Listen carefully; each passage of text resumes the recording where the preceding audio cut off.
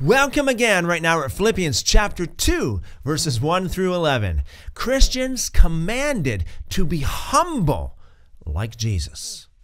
Paul said, "If therefore there is any exhortation in Christ, if any consolation of love, if any fellowship of the Spirit, if any tender mercies and compassion, make my joy full by being like-minded." Isn't that powerful? Like-minded and having the same love. A lot of people say they can't have the same love of Jesus or the same love of God. But hey, Paul says you got to be like-minded. He commands you to be like-minded and to have the same love, being of one accord and of one mind, doing nothing through rivalry or through conceit, but in humility, each counting others better than himself. In this day and age, there are a lot of people pointing fingers at other people, just trying to make other people look bad, just so that they can look better, just to make themselves look better or feel better. But true Christians are commanded to be humble, esteeming others better than themselves. Each of you not just looking to his own things, but each of you to the things of others. So many people today, they are looking to justify themselves. They are looking for their own things. It's like love, love, love, but only when it goes my way. Tolerance, tolerance, only if it goes my way.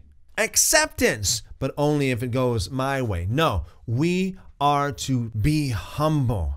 If you are going to be preaching love, unconditional love, then show it to your enemies. Show it to those who are opposing you.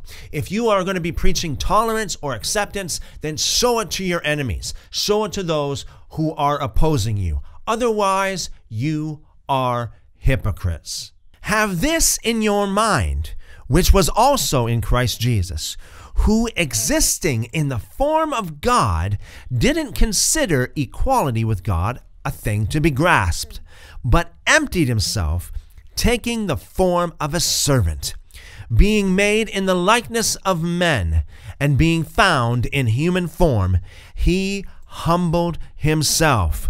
No pride there, no arrogance there. He humbled himself, the opposite of pride, becoming obedient to the point of death.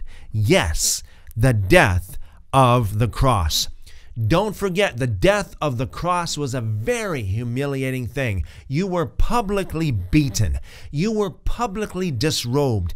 You were completely naked. I'm talking about not just a little napkin around you like how you see in so many pictures and so many statues today of Jesus. Completely stripped, naked, whipped, beaten, and it actually says in the book of Isaiah that Jesus wasn't even recognizable. He was beaten so much. He was tortured so much. You couldn't even recognize who it was. It says in the Psalms, they ripped out his beard. They plowed his back, okay? So he was in bad shape. He died a lot earlier than a lot of the other ones did die because he was beaten so bad. Humbly hung, beaten, a bloody mess in public for all to see. Therefore, God also highly exalted him and gave him the name which is above every name, that at the name of Jesus every knee should bow, of those in heaven,